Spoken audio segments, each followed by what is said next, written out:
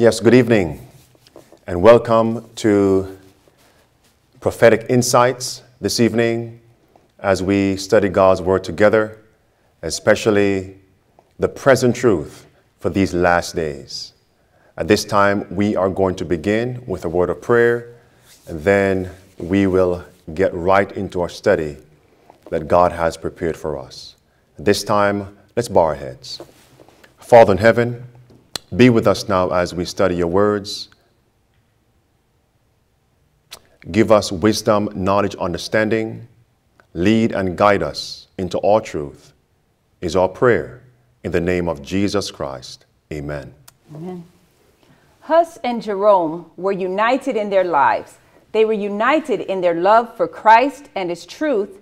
They were united in labor, and thus they were united in their deaths, specifically martyrdom.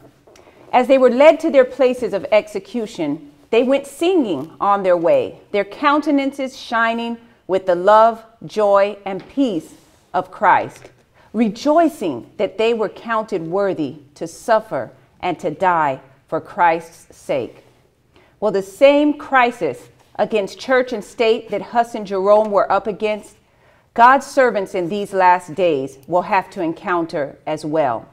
And if we plan on being faithful, it's a possibility that we may have to suffer the same fate.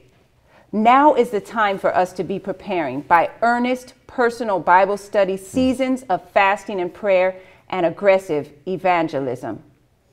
If we are unwilling now to live for Christ, if called upon to be martyrs, we're not going to stand, and we're certainly not going to die for Christ. But praise God that the contrary is also true, that if we are faithfully, day by day, living for Christ, if God should call upon us to yield up our lives for his truth, he will impart the strength to do so.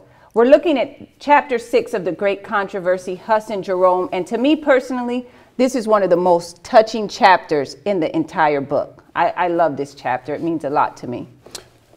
Let's get right into it. The author, Ellen White, opens up this chapter, Huss and Jerome, by showing us that as the papacy increased in popularity and power worldwide, the word of God was obscured. And for the application, we are letting you know that right now we are seeing signs. The papacy, again, since 1798 when she received her deadly wound, the papacy even now is regaining popularity and favorability worldwide, which also shows then God's word is going to be vehemently attacked.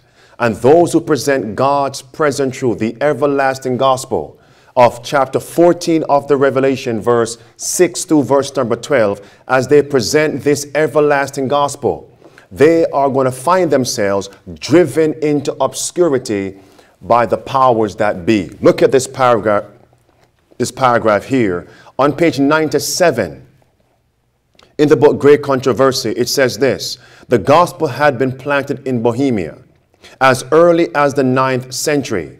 The Bible was translated and public worship was conducted in the language of the people. But as the power of the Pope increased, so the word of God was obscured. And now we are seeing the papacy is regaining world dominance, again, as I said, since 1798. There it is on the screen. He's gaining favorability, gaining popularity, getting higher and higher, even in Europe, as well as in the United States of America. So what are we seeing here? God's people are soon going to will find themselves driven into obscurity. I keep saying that. Look with me. Chapter 11 of the Revelation. Chapter 11, Revelation. It's coming. As the papacy regained power, so we are seeing God's people are going to be driven into the wilderness, driven into silence, as it were. Chapter 11 of the Revelation. Look with me at verse number 3. It says this: and I will give power unto my two witnesses. We know the Old and the New Testaments.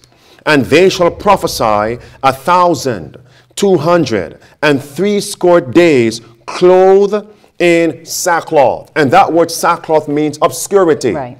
As she rose in popularity, this will be the simultaneous effect. God's word will be attacked aggressively. Yes. And those who present God's word will also be persecuted. And as we saw in the chapter Huss and Jerome, just in the first paragraph, it shows also that as the papacy rose to power, it says that Pope Gregory the Seventh did something very significant. Hillary, what did Pope Gregory do as the papacy rose with power and began to command attention of the world? Well, John Huss was preaching in Bohemia, as the chapter brings out, and he was preaching to the people the truths from the Bible. And as he presented the truths from the Bible, inevitably the errors of Rome were exposed. And so effective was the preaching of John Huss that people began to accept the message, and they began to see the papacy in a different light, that they hitherto had not seen it. And that evoked the most bitterest ire, from Pope Gregory. And as a result, he issued a ban, and he banned public worship. And the application of that is, in the last days, we know that as the Sunday law will become a law, the law of the land, as it will be enforced, public worship will be prohibited from those who do not join with popery, and also those who are preaching against her erroneous agenda. And remember now that we are told in volume 5 of the Testimonies, page 451, that in the United States of America first and then around the world, the principles of our Constitution will be repudiated. Every principle. Mm-hmm. Let's read that. Look at the statement here. Here it is. Page 97 of the Great Controversy. This is Pope Gregory VII. Look at those words. It says here, Pope Gregory VII, who had taken it upon himself to humble the pride of kings, was no less intent on enslaving the people. And accordingly, a bull was issued forbidding what? Public worship. To be conducted in the Bohemian tongue. Last sentence, thus Rome decreed that what? That the light of God's word should be extinguished and the people should be shut up in darkness. Look at this. In volume 5, Testimonies, page 451, it says here, in America, our country shall repudiate every principle of its constitution as a Protestant and a Republican government.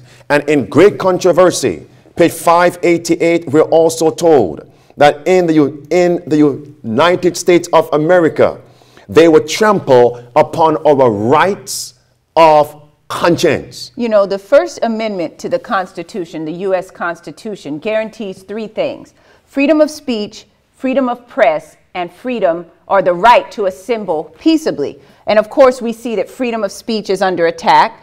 We see that freedom of the press is under attack. So inevitably, the third, which is the right to assemble peaceably, will soon be prohibited and under attack.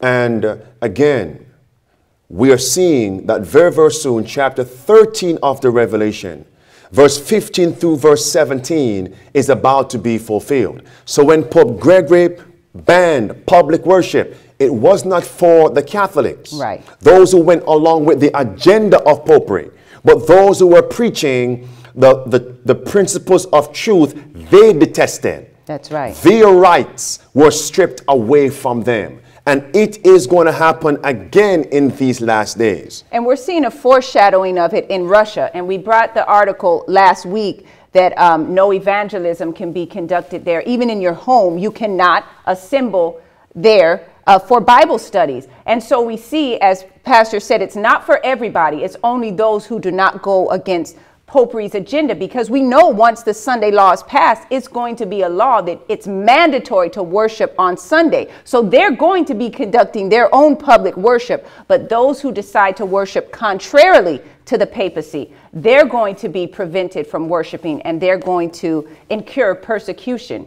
Now, notice in this paragraph here in the book Great Controversy, this chapter, Huss and Jerome, notice carefully that the papacy formed a compromise, or let me say it this way, the saints, the professed people of God, formed a compromise with the papacy on 4 points.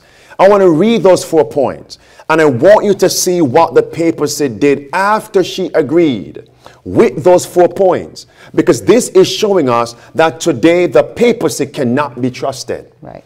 Pope Francis cannot be trusted. The papacy never could be trusted. And even when the popes stand up and say, we are for religious freedom, they are not. It is only words to bring about a union of the churches with the papacy, the nations with the Vatican. And once they have done that, then their true colors will be manifested, which is to persecute any dissenter. Look at this carefully here, friends. I want to listen, friends. Look at this. This is Great Controversy, page 118. It says this: the papal leaders, despairing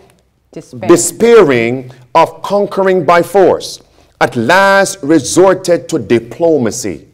Does that sound like something today? Yes. Diplomacy. Look at this. A compromise was entered into, that while professing to grant to the Bohemians freedom of conscience, really betrayed them into the power of Rome. The Bohemians had specified 4 points as the condition of peace with Rome. What were they? Number 1, the free preaching of the Bible.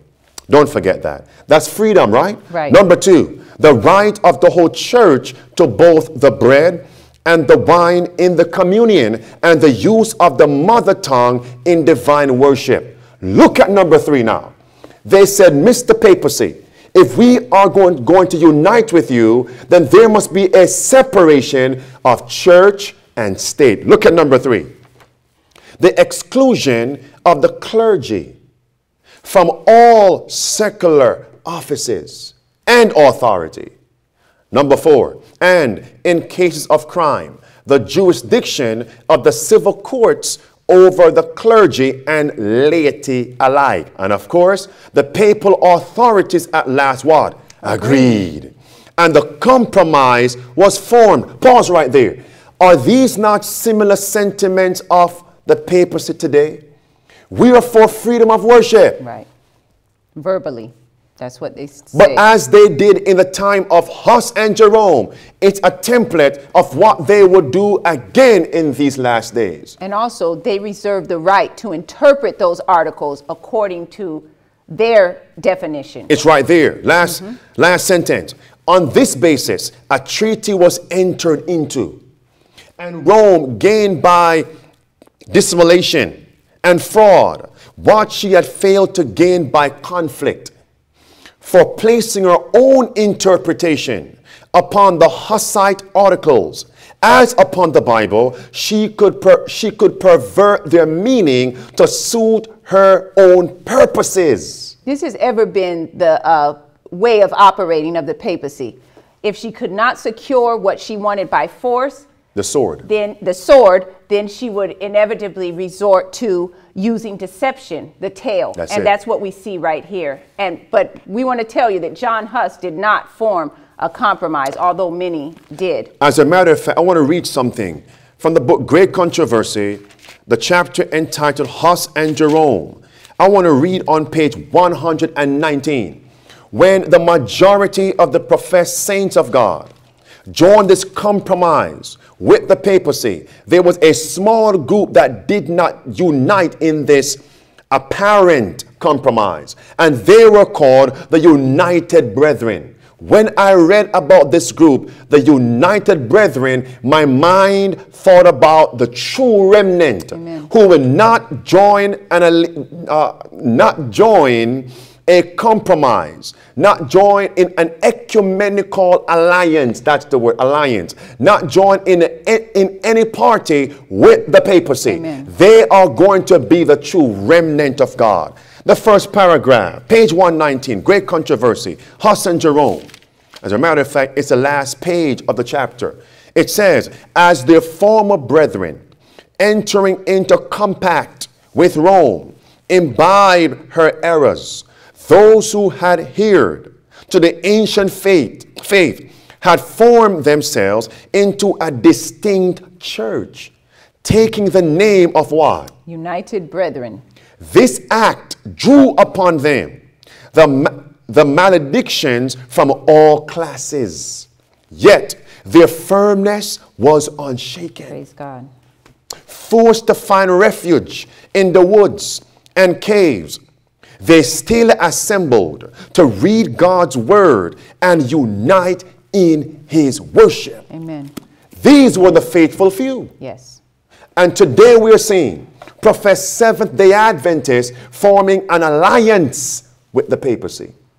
It's disgraceful because in so doing, she's laying aside her distinctive doctrines, her peculiarities. And just as it was, the accusations that were brought against the group called the United Brethren, similar accusations will be brought upon this small group in the last days. Bible-believing Christians who refuse to form any ecumenical alliance with the man of sin today. And friends, as we are addressing Huss, who was also in Bohemia, Prague, and so on, do you know today the papacy has also joined forces with the Hussites? Look at this here. Troubling. Pope headline, Pope Francis meets with the president of the Czech Republic. Read that for us, Hillary. Relations between Czechs and the Catholic Church have been strained for hundreds of years. One of the factors was undoubtedly the burning of the religious reformer John Huss at the stake 600 years ago. Now Pope Francis has spoken of the Catholic Church's need to seek forgiveness for the killing in what some are seeing as the biggest step towards reconciliation so far. The Pope said that Huss's burning at the stake after refusing to recant his alleged heresy was an injury to the Church itself, and the Church should ask forgiveness for it, like all the acts in history when killings had been committed in the name of God. Don't forget that. So now, is there a union being formed now? Yes. Have the Hussites returned to the Mother Church, so-called Yes. Roman Catholicism? Listen what this says now. The next paragraph says, Hillary, he referred specifically to the 30 Years' Wars, which in particular devastated the Czech lands and much of the rest of Europe in the 17th century. Skip one down. Red words. Okay. That is to... What he said. What he said was very significant. Well, he says this, for me, what the Pope said resonated a lot. What he said was very significant in that he described this as something which hurt a family. That is to say that he regards different Christian denominations as part of one bigger family.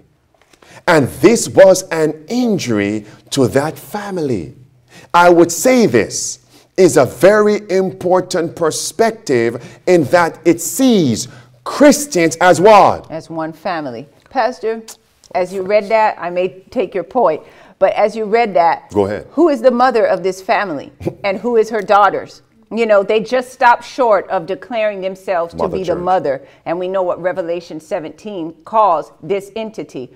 Mystery Babylon the Great, the mother of harlots. And we know all the churches that join with her and that imbibe her errors, they are her daughters. So now we're seeing here, unfortunately, that the Hussites are joining. But, you know, as you read this, the 3 previous chapters, we just finished John Wycliffe, and before that, the Waldenses. And we showed last week how the Church of England, which came out of John Wycliffe, are uniting with the papacy, yes, saying we need to, we need to ask forgiveness for Reformation split, and we need to join with them. We saw the same with the Waldenses. We saw Pope Francis meeting with the Waldenses. Yes. So every chapter we see Pope Francis is trying to conquer these groups that so vehemently opposed him. And came out. And came out. So he's bringing them back in. One by one. Yep, bringing the daughters back. But notice, as he's asking for forgiveness, as Pope Francis is apologizing to the descendants of John Huss, the movement, look what we're told in the book, The Great Controversy, page 571. The Roman Church now presents a fair front to the world, covering with apologies her record of horrible cruelties. She has clothed herself in Christ-like garments, but she is unchanged. Every principle of the papacy that existed in past ages exists today. The doctrines devised in the darkest ages are still held. Let none deceive themselves. The papacy that Protestants are now ready to honor is the same that ruled the world in the days of the Reformation, when men of God stood up at the peril of their lives to expose her iniquity. Let's get back to John Huss. And now the next paragraph shows us John Huss's mother brought him to Prague. She knelt down, we're told, on page number 98, paragraph 1, and she prayed over her son. She was going to send him to school in Prague. Now, what did the mother of John Huss not realize what she was preparing her son to do? Well, though she was a faithful mother and taught him the Bible and instilled in him godly principles, she did not know that the message that he would preach as a preacher would bring him before the courts.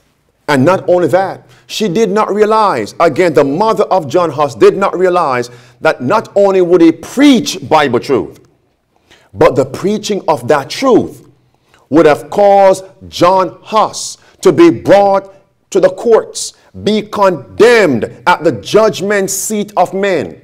That same truth which he would preach would cause him to be imprisoned. Yes. That same truth of God's word would cause him to die a martyr at the stake. And neither did she realize the extent of his influence Upon other reformers. Correct. And the question is, my friend, the question is, what are we as parents preparing our children to do in these last days?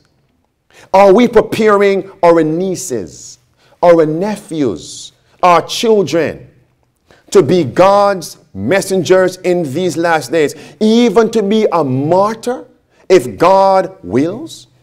Are we preparing ourselves to live for God or to die a martyr for him? Friends, let me just say this. If we were to get one theme that encapsulate this chapter in the book Great Controversy, Huss and Jerome, that one theme would be martyrdom. Right. And what we're going to see is that in these last days, once that Sunday law is enforced, there are going to be martyrs. That's right. And it's unfortunate that, as you mentioned, you asked the question, what are parents, preparing their children to do? A lot of them are preparing them to go into corporate America, make a lot of money, get a nice house, so on and so forth, live the American dream, or wherever you're from, live that dream and just enjoy what the world has to offer.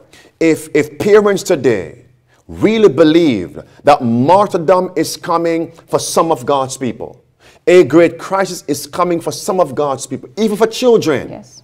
they would not allow their children to watch certain movies, certain things on the internet, Electronics, video games. to get caught up in electronic devices, to get wrapped up in worldly music. If they really believed that a martyr's fate would be the lot of their children, they would not allow their children to sit down there every week and read books from infidel authors, worldly stories with colorful, pretty words, poetic words in the Sabbath school lesson guide. If they really believed that their children may one day be martyrs for the truth of Christ, they would not allow them to be placed in certain churches. Or schools.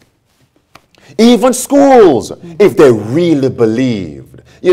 I was in the office, Hillary, I think it was yesterday, and listening to Christian on in Remnant Prep, and how the instructor was driving home to them the importance of memorizing scripture.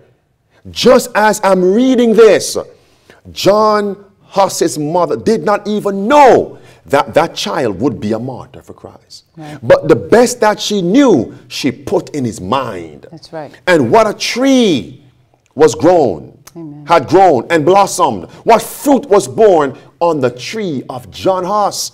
And I said to myself, right now, what are most of Seventh-day Adventist children doing in some of these schools? What are they doing in some of these so-called Christian schools? Worldliness. And yet they say, yes, we believe we're living in the last days. Their actions do not show that they believe. They might be martyrs for the sake. Their children, their nieces, their nephews may be martyrs for this everlasting gospel. Look at this carefully, my friends. Look at this carefully. This is Selected Messages, Book 3, page 397.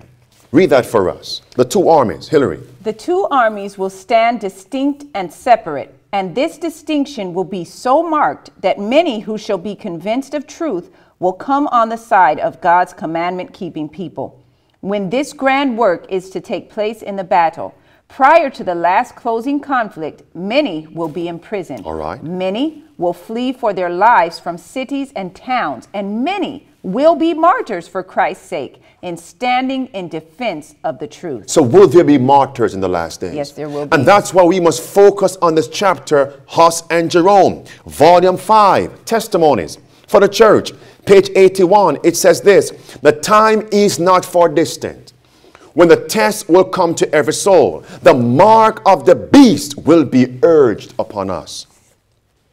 Those who have step by step yielded to worldly demands and conformed to worldly customs will not find it a hard matter to yield to the powers that be, rather than subject themselves to derision, insult, threatened imprisonment, and what? And death.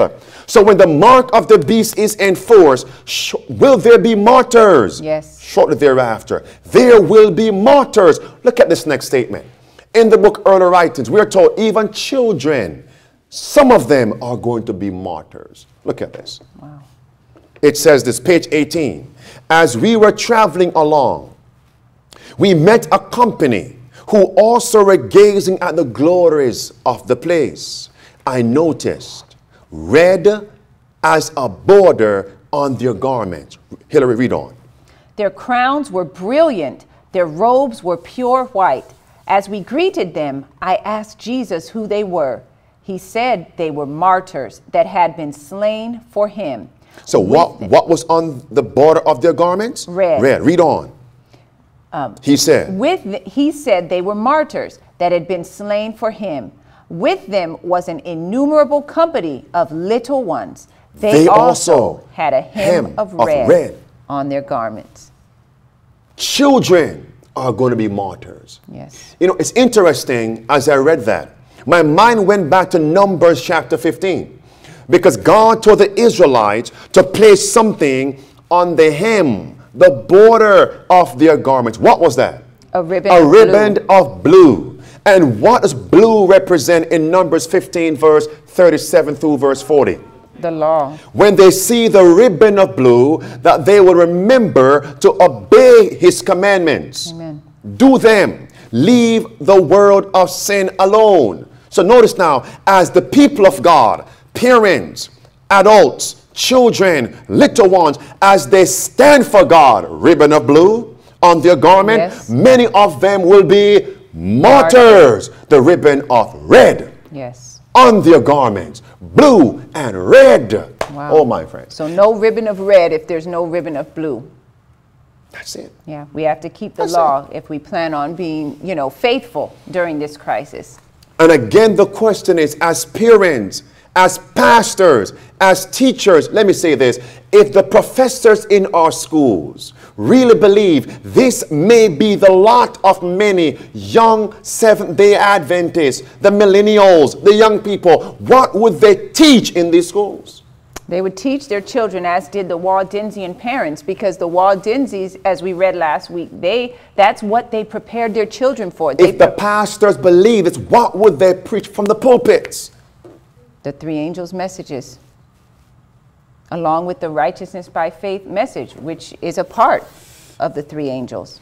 Now, again, once the mark of the beast is enforced, as God's people stand for truth, there'll be martyrs. Not as it was between 538 and 1798, but there are going to be martyrs, a few. Notice now.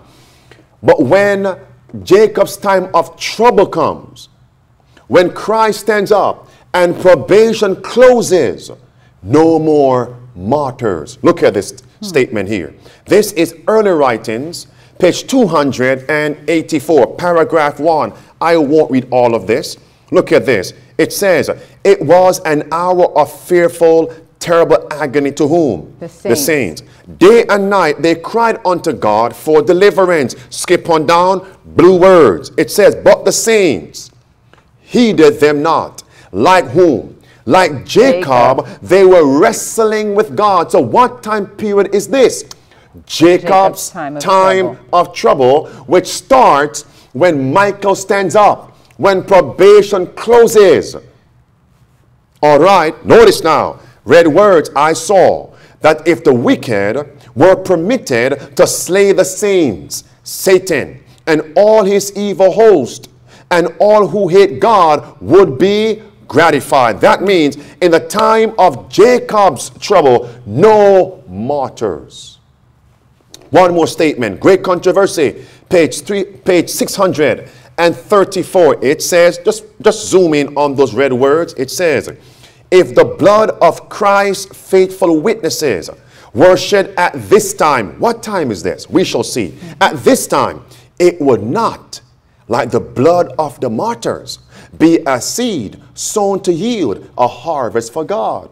This chapter on page 634 is entitled God's People Delivered. No martyrs at this time, Jacob's time of trouble. Look at the scripture that Sister White quotes now. She says, if the righteous were now left to fall a prey to their enemies, it would be a triumph for whom? The devil. Then she says the psalmist, in the time of trouble. All right. He shall hide me in his pavilion. So at this time, no martyrs. And you see why? Because if probation is closed, their blood would not be a seed. There's no more decision making. Every person has made their final decision. They're either sealed for God or they're seared for damnation. And so we can see why. That doesn't mean they're not going to try, though, because it's during that time when the death decree goes forth. Amen. Now, as we are studying here, Huss and Jerome, whose writings led and laid the foundation to the ministry of reform carried forward by Huss and Jerome? It was the writings of John Wycliffe. So we go backward. How John Wycliffe laid that solid foundation. Correct. Look at this, my friends. Look at this. It says here on page 99, paragraph 2, a citizen of Prague, Jerome, who afterward became so closely associated with Huss, had on returning from England, brought with him the writings of Wycliffe. It was Wycliffe's teachings that laid that foundation for Huss and Jerome to carry forward their work of reformation. And what we're now seeing is the writings of the Bible, the writings of Ellen White, that must lay the foundation for revival and reformation in the churches and the nations of our world. And not only in general, Sister White's writings, but specifically this book, The Great Controversy. Right. And as you mentioned, revival and reformation in the churches and in the nation, well, it has to start on a personal level. We need revival, we need reformation, and it begins with the Word of God. It begins with the writings of the Spirit of prophecy, specifically the Great Controversy, because the writings of the Spirit of prophecy constantly lead back to the scriptures, as she says in Testimonies for the Church, volume 5. And so John Wycliffe's writings, they were not apart or separate from the teachings of scripture. They made plain, they expounded upon the scripture. And because the people were in such darkness, they could not appreciate the scriptures as it was given. So they needed the writings of John Wycliffe. And so it is. And so it is what? So it is today. With the Bible. And the Spirit of prophecy. That's it. How Sister White gives that inspired commentary. Not to supersede the scriptures. Same inspiration. to bring light, to expel darkness, and to liberate people, churches, and nations from the deceptions of the papacy. Correct. And to bring them out from her grasp and send them forward to now preach the gospel to a dying world. Amen. Notice now, friends, as I began to go through this chapter, Huss and Jerome, Sister White says something impressed the mind of Huss and led him to study God's word and the writings of Wycliffe even deeper. What was that, Hillary? Well, there were two men from England that came to Prague, and they were preaching the word of God. And of course, as a result, they were preaching the truths, and they were exposing the sins and the abominations of the papacy. So they were prohibited. They were silenced. Their method of reaching souls was silenced. And so they had to figure out a way to get the attention of the people. So they were also artists. And so what they did, they made two paintings, two specific paintings. On one hand, they had a beautiful painting of Christ riding in Jerusalem on a donkey in his humble, travel-worn garments with his lowly disciples with naked feet, you know, riding into Jerusalem. While on the other side, contrasted with that picture of Christ on the donkey, there was a picture of a pontifical procession, magnificent. You had the Pope with this glorious crown on his head, arrayed in beautiful, majestic garments, trumpeters going before him, going behind him, a big procession of people. And that contrast arrested the attention of John Huss, and not just John Huss, but everyone that saw it. They could see what sermon was being preached there. If these were truly the followers of Jesus, why did they not reflect his humility? Why did they not reflect the image, the picture of Christ? And that made such an indelible impression upon John Huss. So was there a contrast made? Oh, absolutely. So notice on the screen, what Hillary brought forward can be found on page 99, paragraph 3. Later on in his life, while John Huss was about to be burned at the stake, John Huss received a vision, a dream. And he was replaying how he began in the ministry. And this was a scene that Christ brought back to John Huss's mind. And John Huss gives now the application, a more startling application. Look at this here. This is page 108, paragraph 1. It says, in the gloom of his dungeon, he foresaw the triumph of the true faith. Returning in his dreams to the chapel at Prague, where he had preached the gospel, he saw the Pope and his bishops effacing the pictures of Christ, which he had painted on its walls. Pause. So what did John Huss see? He saw the bishops of Rome erasing the picture of Christ.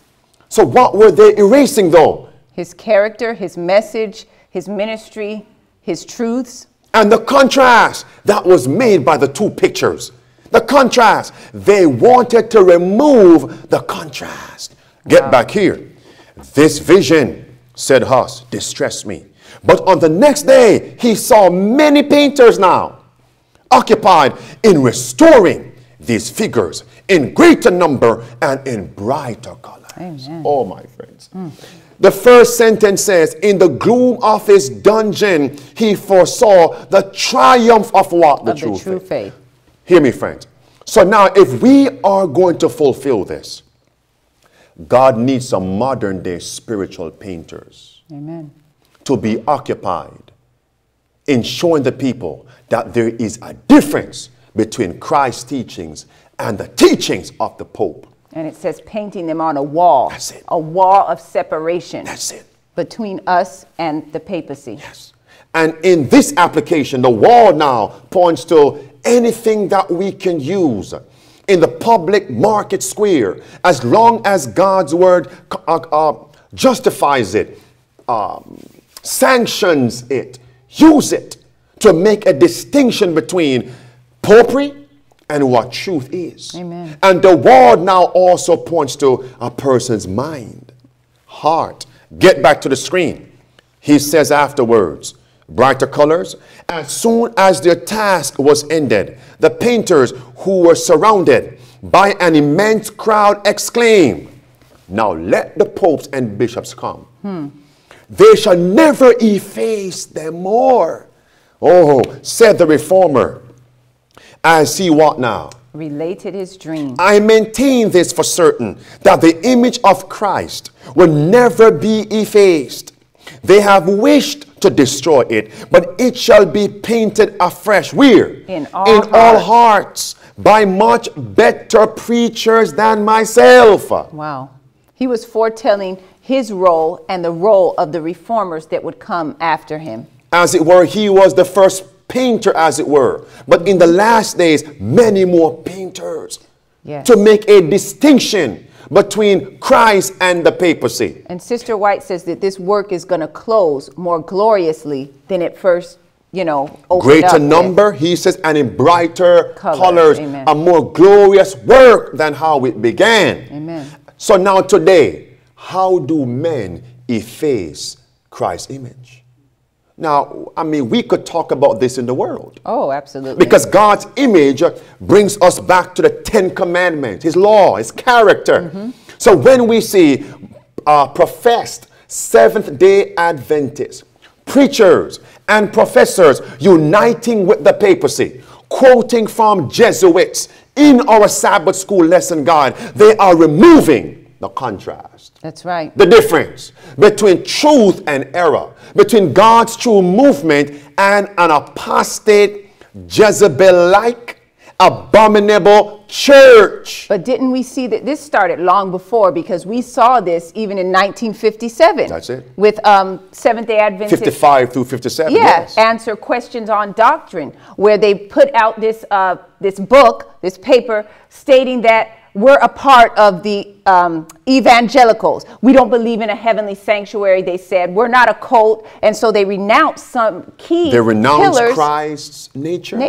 That right. He had the nature of Adam after.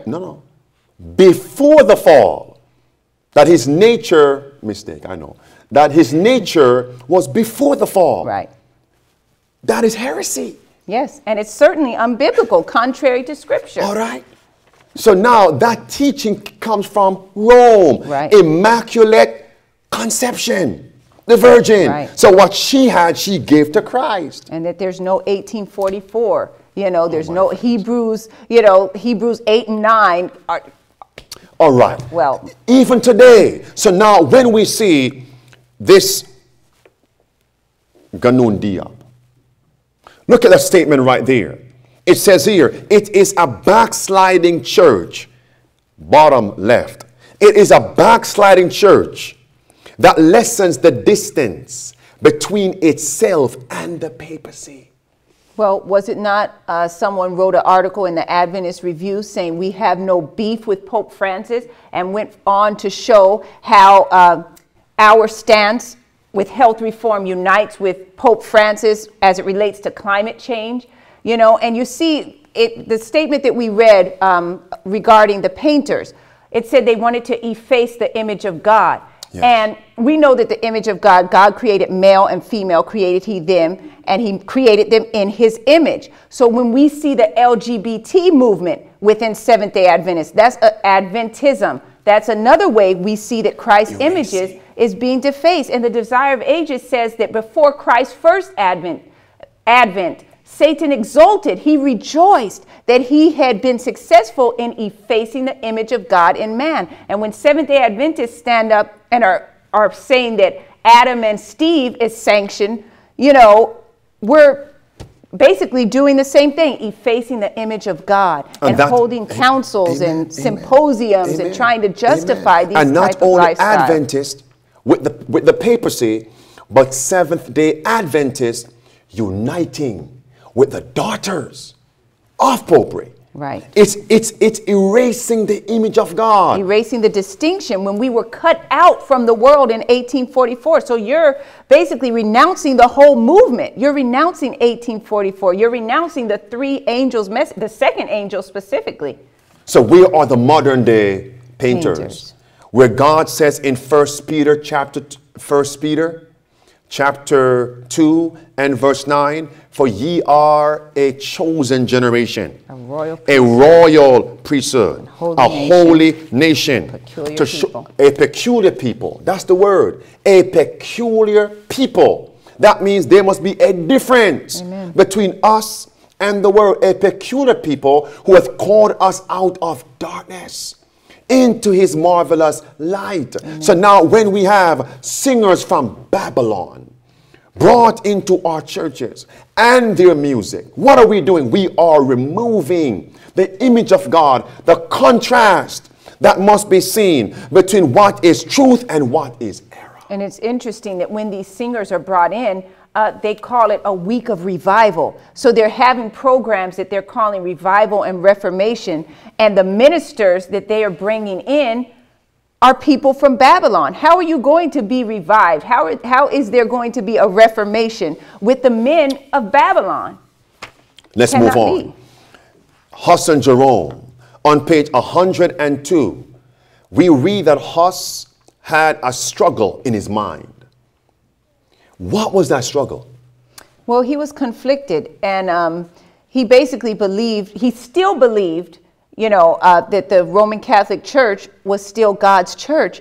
But the conflict came in because he said, if this is the true church, why do I feel so compelled to disobey it? What a struggle. Why such corruptions if this is God's true church? And notice, he's saying, wait a minute, all these policies, all these teachings from the popes and bishops, why do I feel compelled to disobey if this is the true church? And we're told on page 102, paragraph 1 of the Great Controversy, that he finally solved the struggle in his mind.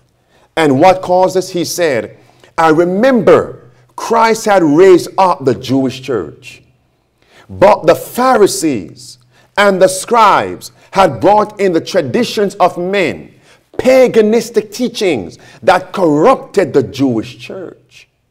And then he said, okay, I saw now how when Christ came, John the Baptist and the apostles, instead of preaching the traditions of men, they preached the word of God. Amen. Then he said, okay, I know what I must do now is to preach the word of God and tell the individuals not to follow the teachings and the false policies of the church. That's right. And that brings us back to the paintings, the distinction as he taught the word of God. The marked contrast was seen in what the word of God was, the truth was, and what the teachings of man were, because they led away from the scriptures. Look at the screen here. GC 102 paragraph 1. Please note this paragraph and please read this paragraph carefully.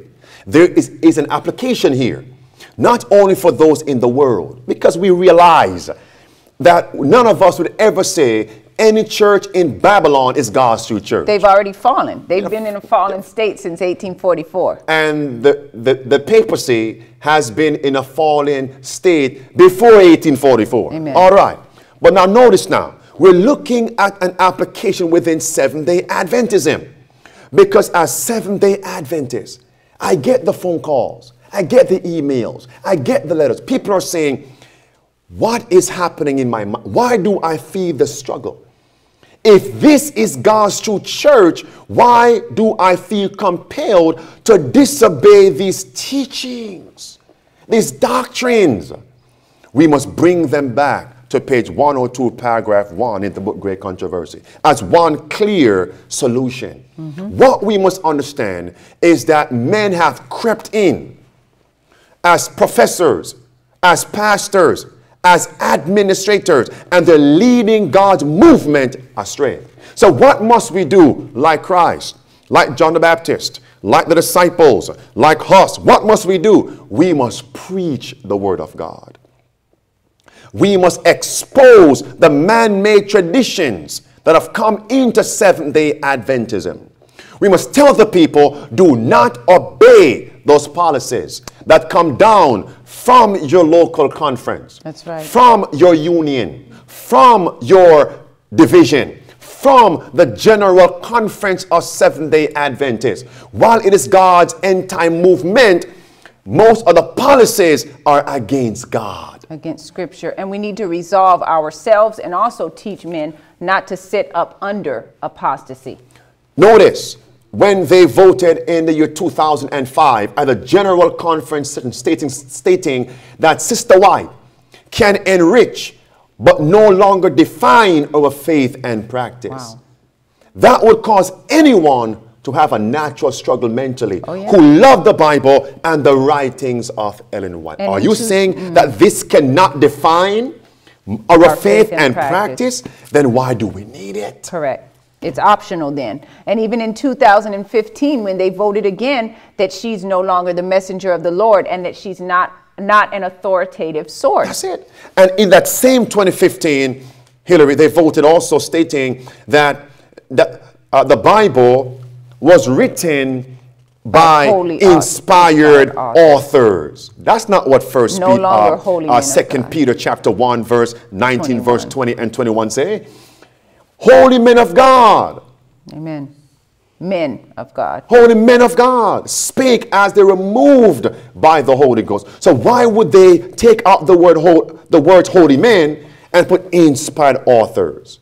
Push forward the agenda of women's ordination, which, if it would have been voted, because this was the third time, 2015 was the third time that it was actually brought to a general conference session to be voted upon. If it would have been voted and carried, we would be seeing the ordination of women pastors and elders. So how could you sit in those churches where the North American leaders say, well, we can ordain them now. However, we are going to make sure that we hire more women as pastors and allow them to have the same duties as their male counterpart in ministry, only for one or two things, but give them the same duty and the same pay. Right. How could you sit under a woman pastor who is baptizing, marrying? No wonder now you see in Chico Seventh-day Adventist Church a woman baptizing a known lesbian. Right. You're seeing what's happening here. And you see a transgender elder in California. You're seeing what's happening here. How could we sit under this? It will cause any person to have a mental struggle. And even with the celebration movement, and we've heard many people say that they go to a particular church, or particular churches rather, and when the praise team comes up and they're doing the drums and having that kind of music, the worldly music in the church, they say they just get up, they go somewhere and pray, and then when that session is over, they go back in to listen to the sermon. But when Sister White tells us that under that music, the senses of rational beings would become so confused that they cannot even know what is truth. So what kind of message is going to be presented after that kind of calf worship environment? And that's found in Selected Messages, Book 2, page 36 through page 38. Right. So they see the problem, but they're struggling. Isn't this God's church? It's called Seventh-day Adventism. So we are the modern day us. We're the painters. We are they. And now they're saying it's okay for a man or a husband or a wife to wear a wedding band. And they state that in the church manual. And that they can also, that a husband and a wife can also get divorced because of irreconcilable differences when the Bible does not sanction that. Notice here, friends. Notice. So what must we do like us? Preach God's word. What must we do? We must let the people realize, don't sit under apostasy. Do not do it. Do not do it. Don't do it. You must not support apostasy. Don't do it. When the leaders are leading God's people astray. Now, friends, let's move on. On page 104, paragraph 3, in the chapter Huss and Jerome, we read that there was a significant council that was called at a place called Constance. Don't miss this. In this council, two primary objectives were brought forward. Number one, in the council at Constance, they were to heal the schism in the church. Don't forget that. Put it down. Heal the schism in the church. And number two, they were now to identify and to root out heresy. Root out the heretics. Look at this carefully here. Page 104, paragraph 3. Hillary, it says here, the chief objects to be accomplished by the council at Constance were to heal the schism in the church. And what else? And to root out heresy. When I read that, I said, Lord, what could this mean? Firstly, I put down on my paper in my office on my table there, I wrote down Constance. I said, wait, where's Constance, by the way? And I Googled it. Constance is in Germany today. Constance. So there was a council. Let's prove that. There it is right there on the screen. This is from the word map. That map, the green icon, center bottom. It says here, you don't shop on Saturday if you live in Constance, Germany, a 1,400-year-old city of 8 to 3,000 people where the Rhine. Don't forget that word Rhine, because that was where the ashes of John Huss, the ashes of Jerome were thrown after they were burnt at the stake. Constance, Germany. Wait a minute now. So in Constance, Germany, a council was held. What was number one again? To heal the schism in the church. I said, Lord, Constance in Germany? That was in the day of Huss and Jerome. Is there any meeting going on right now in Germany to heal a schism? Yes, there is. In the churches? Yes. What schism is now being healed, Hillary? What schism? Schism between who? Between the Roman Catholic Church and Protestants. October 31st, 2017. And of course, we've all heard Sweden, but there's going to be commemorations and councils in Germany as well. Hold that point. Let's confirm that. Look at this, my friend. March 1st, 2017. What is your headline there? National Catholic Reporter. 500 years after what? Reformation. And the schism! Exclamation sign. Wow. Do you see it now, friends? Huss and Jerome. And guess what? If somebody tells you that the book Great Hope takes the place of the complete Great Controversy, run from those people, my friends. Yes. Because in the Great Hope, there's no chapter called Huss and Jerome. You would not have read that in Constance there was a council called to heal the schism in the church. In other words, to bring back those who were once dissenters of popery to come back under Roman Catholicism. Wow. Is that schism being healed right now? Yes, it is. Notice now, we're in Germany today as it was in the days of Huss and Jerome. Look at this, my friends. Look at this. This is October 29th, The Guardian, 2016. Headline reads, after what now, Hillary? After 500 years of schism, will the rift of the Reformation finally be healed? What does the Bible tell us? What's the answer? Yes. It's going to be the healed. Deadly wound in Revelation 13. Verse 3, verse 4, verse 5. 11, all the way down through verse 18. Look at this now. This is in 2017, October 31st, when Pope Francis, along with the so-called evangelical and so-called Protestants, was signed officially that letter stating the Reformation, the schism is what now? Is over. We're all now one church. We're one body. One family. One family. Ah, you got it now. Amen. Look at this now, friends. Oh, wait a minute. Wait a minute. Wait a minute. Oh, friends, you know what? Wait a minute there. I'm going to pull this out. My sermon notes here. I want to read this. I want to give you the actual words to go look it up. If you go on Google, type in ecumenicalnews.com, ecumenicalnews.com, and type in the words October 31st, 2017, and the word Wittenberg. Again, Wittenberg, October 31st, 2017, and go to ecumenicalnews.com. It tells you in Germany again, October 31st, 2017, that there is going to be an actual significant ceremony. Council there, the signing stating the schism, the Reformation is over. That's why on the screen you have there, my friends, Council at Constance, Here the schism number 1. What's number 2? Root out heresy. Root out heresy. Then we have the application now. October 31st, 2017 in Germany. Constance, Germany. In Germany, it says now, once the deadly wound is about to be completely healed, what will be the next step? To identify and what? And to root out heretics and those they call heretics and heresy. Root out. Go with me. Chapter 7 of Daniel. Where are we going to, my friends? Go there with me. Daniel 7. Root out. Root out. I wonder, how did they identify who were the heretics?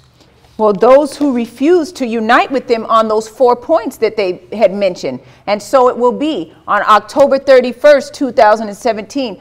Any group that does not unite in this ecumenical body, they are the dissenters, and they are the ones to be rooted out. And those who are preaching and exposing the apostasies of popery. Look at this. You know what? Let's read this, and then we come back to chapter 7 of Daniel. Go with me. GC 113 on the screen. Notice how they described Huss and Jerome. Well, since we're here, chapter 7, Daniel. In verse number 7, it mentions the 4th beast, which is the Roman Empire.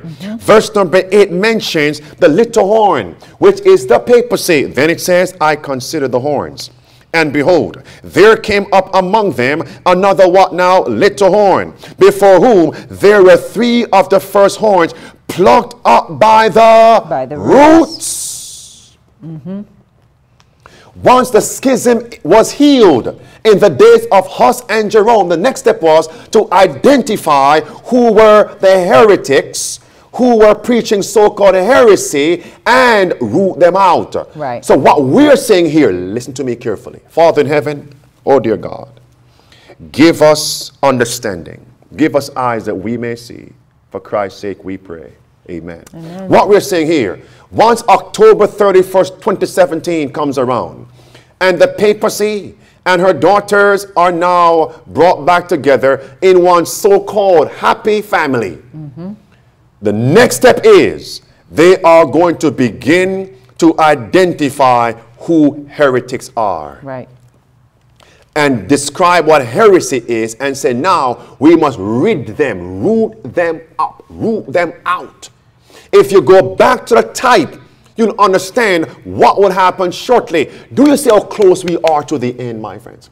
Do we see how close we are to the coming martyrdom, persecution, imprisonment of God's faithful people? Yet we're here talking about what's happening in the NBA. What's happening on late night television, the comedians who are joking about Trump.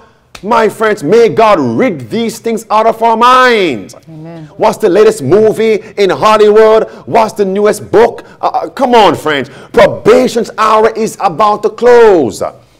Martyrdom, persecution are coming. Am I ready? Are you ready? It says, GC 113, Hillary, pointing. Pointing to his judges, he said firmly, you condemned Wycliffe and John Huss, not for having shaken the doctrine of the church, but simply because they branded with reprobation the scandals proceeding from the clergy, their pomp, their pride, and all the vices of the prelates and priests. The things which they have affirmed and which are irrefutable, I also think and declare like them. His words were interrupted. The prelates, trembling with rage, cried out, what need is there of further proof? We behold with our own eyes the most stubborn, the most obstinate of heretics. So why did they call John Huss, John Wycliffe, and Jerome heretics? They were exposing the abominations of Roman Catholicism. May I go here now? Yes. Great controversy. Page 606. I won't read this. Just note the paragraph. 606, great controversy.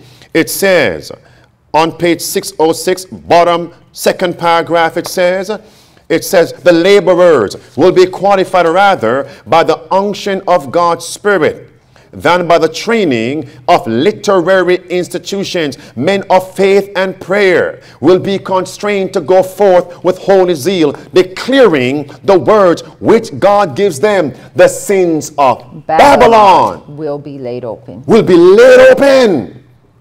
And when she said, oh my friends, so now those who proclaim the three angels' messages. That's right. And that's why I want to say it's very dangerous. It's sinful when professed Seventh-day Adventists will sit there and say they don't know who the Antichrist is. We read a statement from Signs of the Times that said it's a backsliding church that lessens the distance between itself and Rome. It's sinful when we see men saying that the three angels' message is irrelevant, or that the great controversy needs to be relegated to the historical trash heap. It's sinful. It's blasphemy. And that is exactly why, because you've thrown away Revelation 14 and you've thrown away the great controversy and the spirit of prophecy, that's why you can join in these ecumenical movements. That's why you can join with the UN. These are the very persecutors. Those are the ones that will restrict civil and religious liberty from you. Hold on. In the account of John Huss, there was a civil leader, a king named Sigismund. And he had, watch carefully, he had given John Huss freedom to go to Prague. Safe conduct. Safe conduct. Safe conduct. So watch the application. So John Huss received safe conduct. That means he has liberty. Do not restrict his liberty. Do not arrest him. Do not try to kill him. When John Huss was brought before the courts, Sigismund is standing there in the court, the very court that condemned John Huss to the stake, showing even the civil power bowed to the power of the church. Wow. So now here is the application. America, Britain, Canada, Jamaica, you name it, the UN, different countries, they may not guarantee you liberties. But once they come under the dominion of popery, those liberties will be repudiated, and they will sit there saying, I can't help you. And you know what? Didn't you just show an article this past, not this past Sabbath, this past Thursday and the Sabbath prior, that the European Union just declared Pope Francis as their head. So there we see it. So friends, what I'm saying here, what we see once the meeting in Constance, the schism in the church, the next step was to identify heretics and root them out. There is a biblical precedent for this. Look with me at Luke 23. Go there with me. Luke 23. It says here, do you remember a man called Herod and a man called Pilate? Look at verse 12. And notice, once Herod and Pilate healed their schism. Yes. They identified Christ as a heretic. Once they healed their differences, the next step was that they identified Christ as a heretic, and they signed his death warrant, as it were, his crucifixion. That's Luke 23, verse 12. And the same day whom? Pilate and Herod were made friends together, for before they were at enmity between themselves. Wow. And if you read down to verse 25, it says, now, then they said, let's crucify him. Was there a schism healed? Yes. Between God's professed people and the Roman power? Next step, identify, crucify him. So it was in the days of Huss and Jerome. And what we're saying is October 31st, 2017, shortly thereafter will be persecution for God's people. Right. So since we have come to a repetition of the council at Constance, Huss time period, our time period, that means the experience of John Huss must be ours. Amen. Must be ours. And notice the next paragraph in JC, when they brought John Huss to the stake, about to burn him alive. I mean, can you imagine? To burn a man alive. Now, you get burned, hot water, you're cooking, and hot water burn your hand. How do you feel? not to a burn feeling. someone alive. Notice, where was John Huss's mind when they were about to burn him? Because his experience, my friends, must be ours. His mind was not upon self. His mind was upon Christ and how Christ had suffered for his sake so that he could have the opportunity to be saved. And he said to himself, if Christ was willing to suffer this and even more than what I'm suffering, who am I, to shy away or try to avert death? His mind was constantly upon Christ throughout the entire situation. Friends, when you look at the screen, page 108, paragraph 4, I won't read all of this. You have read the chapter. John Huss, when they placed that ill-shaped mitre of paper on his head. Right, with insults with and the demons, words, arch heretic. And pictures of demons on it. John Huss's mind was not on his persecutors. No. His mind was not even on the shame, the embarrassment, the public shame. His mind was on Jesus. That Christ wore a crown of thorn, a crown of shame for him, John Huss. And since Christ did that for him, he was willing to endure that shame for Jesus. Amen. And this hit me, friends.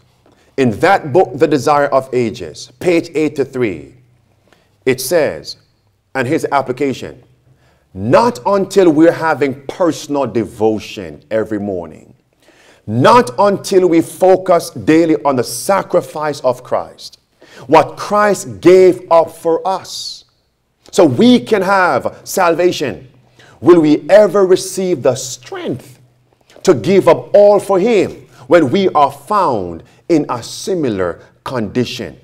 It says in the next paragraph, page 109, paragraph 2, look at the screen. When they asked John Huss, recant of your errors. They gave him one final opportunity. He said, recant?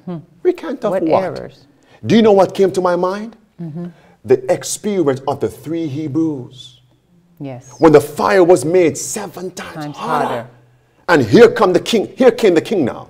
Nebuchadnezzar. Will you bow? Giving them one more chance. One more chance. Will you recant? They said, the God that we serve. Amen. Amen. The God that we serve. Because those 3 Hebrews, they had a rich experience with God. Yes. As a result, they could stand in that crisis.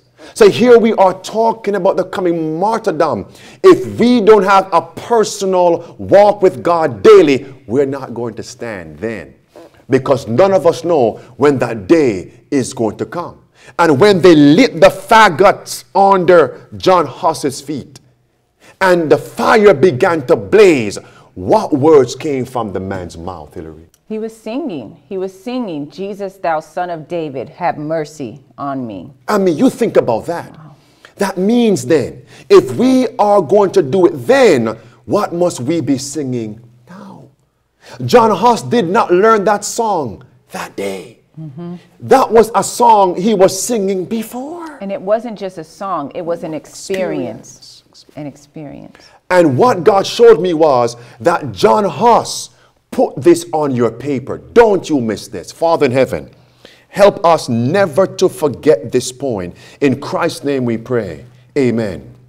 John Huss being persecuted, being a martyr, being burned at the stake. His mind was on Christ. That gave them strength to endure that fire. John Huss typified, or John Huss reflected the experience of Stephen. Stephen was the first Christian martyr. Who was John Huss? He was the first of the prominent reformers to be martyred. The first? Yeah. What a connection. The first Christian martyr was Stephen. John Huss, the first martyr of the prominent reformers. Yes. And when they were about to, and when they stoned Stephen, where was Stephen's mind? His eyes were steadfastly up into the heavens, and he saw Christ standing on the right hand of his Father. Do you think that was when Stephen learned to look up? while being persecuted? No. No. So his experience was Before manifested while in the crisis. So now, friends, if we can look to Christ when we are being persecuted, when people throw black balls at us, when folks malign our characters, when folks betray us, malice us, when are we going to stand? We will never stand then. And Sister White says, let us not think that a self-denying patriotic spirit is going to be developed in a moment. In a moment. No. It would never happen. This must be our experience now. And my question is, who persecuted Stephen? It was his own people. His own people. And who burned John Huss at the stake? Professed brethren. And listen, hear me carefully. It's going to happen again. Look at the statement here, my friends. Look at the statement. Let's pass this. It says here in the book Prophets and Kings, page 588. Hillary, Zechariah's vision. Zechariah's vision of Joshua and the angel applies with peculiar force to the experience of God's people in the closing scenes of the Great Day of Atonement. The remnant church will then be brought into great trial and distress. Those who keep the commandments of God and the faith of Jesus will feel the ire of the dragon and his hosts. Those who are true to God will be menaced. What does menace mean? Sought for, hunted down.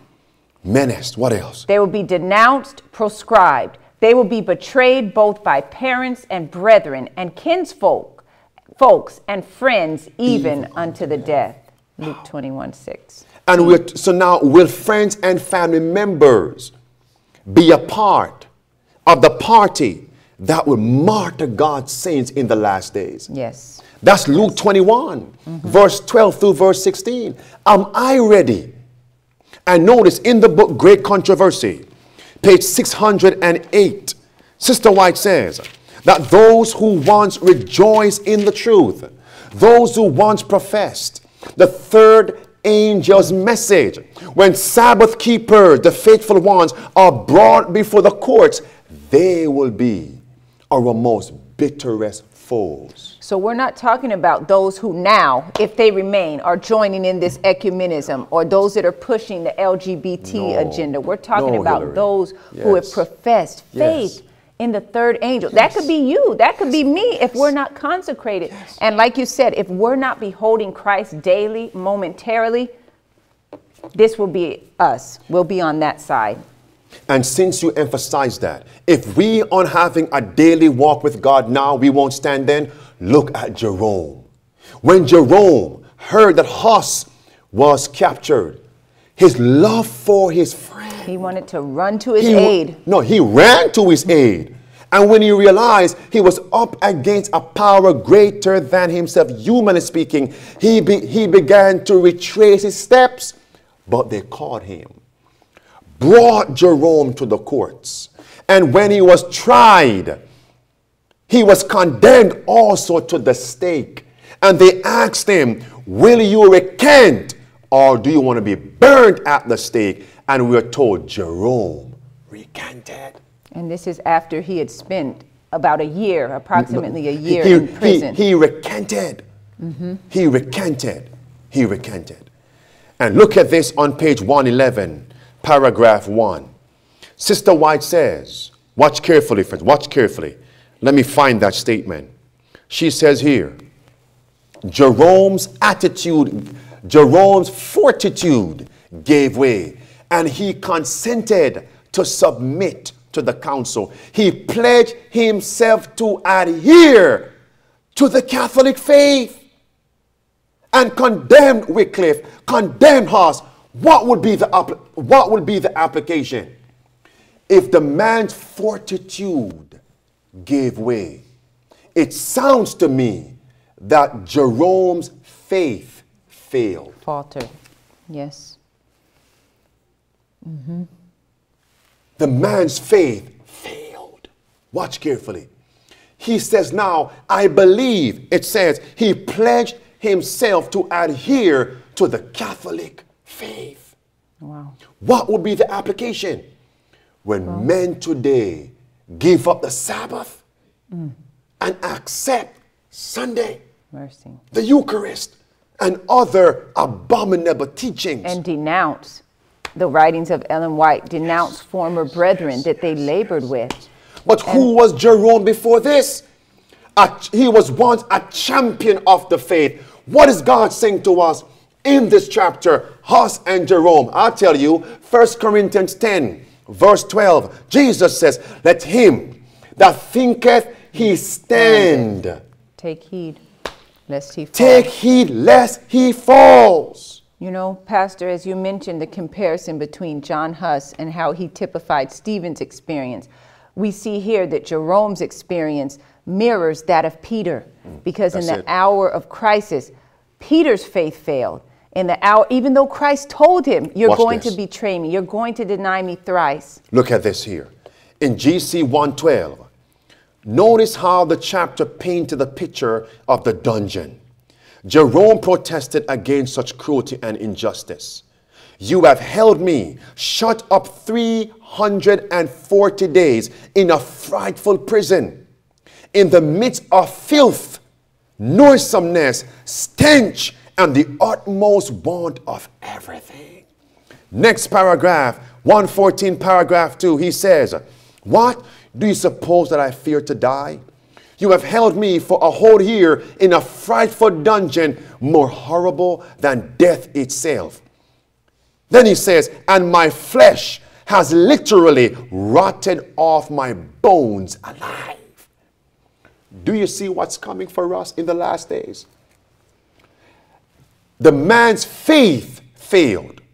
But when Jerome found himself back in prison, and he began to contemplate what Christ did for him, what Christ went through for him, when he began to recount the writings of Wycliffe and what Wycliffe went through and how he stood firm, when he began to remember the words and the ministry of his dear friend John Huss, he said, no, I want to stand for God. And when he was brought back to the courts now. What a marked difference. Oh, my friends. Wow. Did he recant? No, the only recantation he made, he recanted for having recanted the first time. And he said of all the sins that he had ever committed in his whole life, none of them weighed more heavily upon him than that first recantation, because they brought him back to make further recantations after the first. But he dared not. So just as Huss mirrored in experience the life of Stephen. Right. So Jerome mirrors the experience of Peter. Because notice that Christ warned Peter, what was coming? Tonight the shepherd shall be smitten. The sheep shall scatter. And what did Peter say? No, I'm going to stand for you. Right. But when the crisis came, what did Peter do? Denied Jesus. Three times. And notice, it was not until Peter now went back to where? Gethsemane. The place he was sleeping before. And prayed.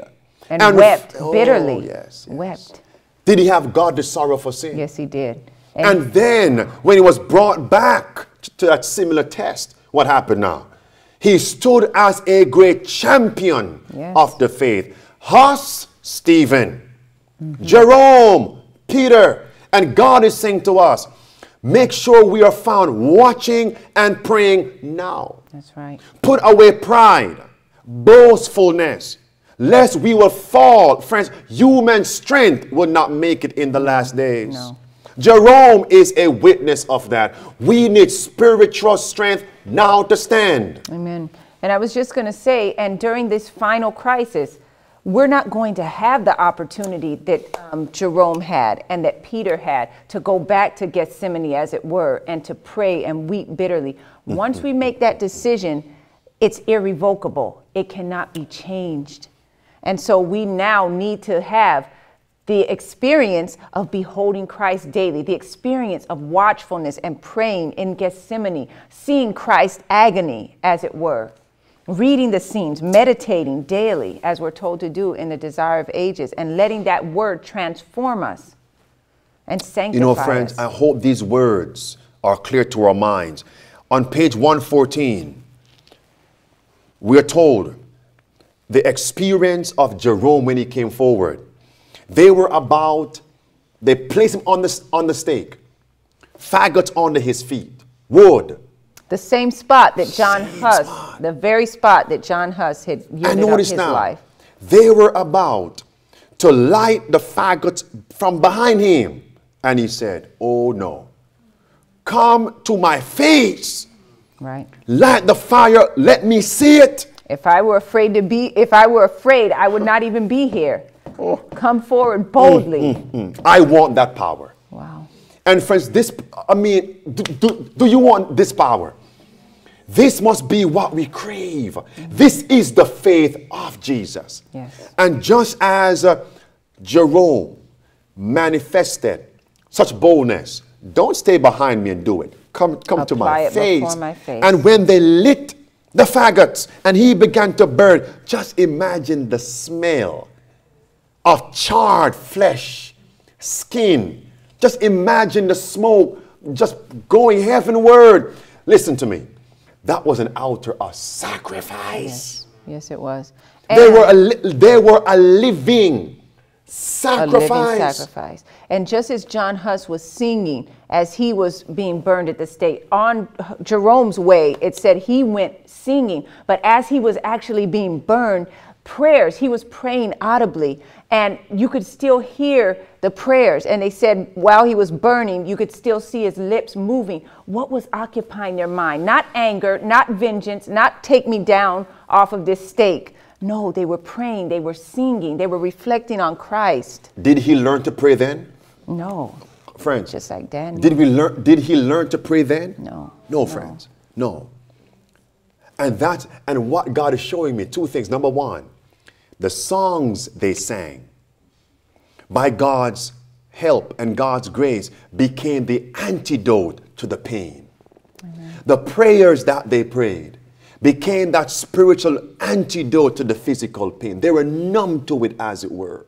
And what God is saying to us, as we go through daily crises, trials, it's these songs of Zion, the hymns, the scripture songs, that will become the spiritual antidote to our pain. It's these times spent in prayer, praying the word of God, that will become that spiritual antidote. If we don't have this experience now, we will not get it then. And when you look at the altar, Huss was on the altar. Jerome was on the altar. Do you see how God works? Even the wicked made an altar that day, my friends. And that altar did not begin then. Their whole lives manifested that they were a living sacrifice. Amen. And how they lived, that was how they ended the experience. Wow. And just as Jerome said those words, my mind went back to Peter. Because when they grabbed Peter and they were about to crucify Peter for the faith, they placed Peter on the cross, upside down, just as the wicked did a few years before with Christ. No, right side up. Right. Yeah. Right. Right side up. Right. And Peter said, no, no, no, no. I'm not even worthy to die like my Savior. Turn me upside down. What a death, my friends. And that's how Peter died, on the altar. What God is saying to us, that sanctuary, we have to live on the altar if we are going to be a living sacrifice in these last days. Let's close right here. On these statements we read, in the book, The Desire of Ages, page 354, Hillary, the disciples. The disciples were not endowed with the courage and fortitude of the martyrs until such grace was needed. Then the Savior's promise was fulfilled. What does that mean? So not until it is needed will we receive it. But we must now live in anticipation that if it's God's will for us to be martyrs, then we are ready. And not in self-sufficiency, saying like Peter said, because that led him to fall, but being humble. Yes. Read that statement here. Our high calling, page 125, paragraph 4, just the first two lines. We will not be able to meet the trials of this time without God. We are not to have the courage and fortitude of martyrs of old until brought into the position they were in. Is it coming again? Yes. Notice now, let's skip on over. It says here, skip on down to Ministry of Healing, page 502. Hillary, bottom paragraph. There is a picture representing a bullock standing between a plow and an altar with the inscription, ready for either, ready to toil in the furrow or to be offered on the altar of sacrifice. This is the position of the true child of God, willing to go where duty calls, to deny self, to sacrifice for the Redeemer's cause. So this must be whose position? Our position. That means our children must have this position. Our nieces, nephews, bring them into this spiritual position. Ourselves must be brought into this position, whether the plow or the altar, whichever one. So we need an experience. If God says work, live longer, praise him. If he says you will be a martyr for me, praise God. 1 Corinthians 15 verse 31, Paul wrote, I die daily. Amen. And as we live a life of self-denial, by God's grace, surrendering sins, obeying God's 10 commandments, having our devotion, studying and sharing God's word, singing these hymns, these scripture songs, praying back these scriptures, we'll be ready for the last days. Amen. Friends, I want to be made ready. How about you? How do you feel this evening?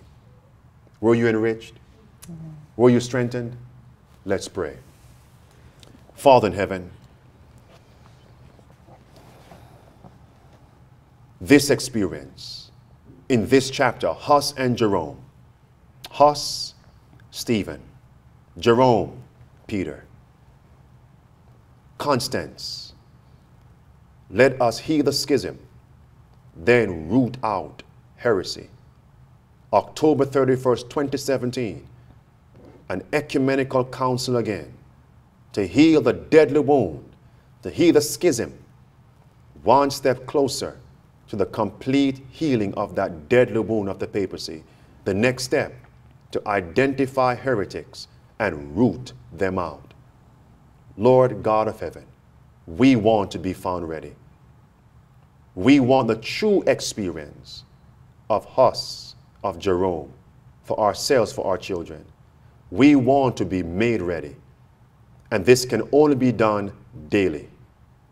We want to please you. We do not want to deny you. We do not want to recant. And we're so glad today, the promise you gave to Peter is also for us. Simon, Simon, Satan desires that he may have you, that he may sift you as wheat. But I prayed for thee, that thy faith fail not, and when thou art converted, strengthen thy brethren. Dear God, thank you for your prayers, but we know what duty is. Save us, please. Prepare Seventh-day Adventists to stand as the true painters and not to be erasing the contrast between Christ and the Antichrist. Let your people be found faithful. Let there be no Judas Iscariot among us. Now, dear God, prepare us for heaven, even for next week, by your grace, as we move into chapter 7 of the book Great Controversy. We thank you for hearing us. We thank you for answering. Is our prayer in the name of Jesus Christ. Amen. Okay, friends, again, we want to thank you for joining us for our service this evening. By God's grace, we will resume on next Thursday for our next chapter. I believe it is Luther that we'll be studying on chapter 7. Let's read the chapter so we can come back and, by way of review, study and make other startling personal applications. Please join us this coming Sabbath at 11:30 a.m. God bless until we meet again.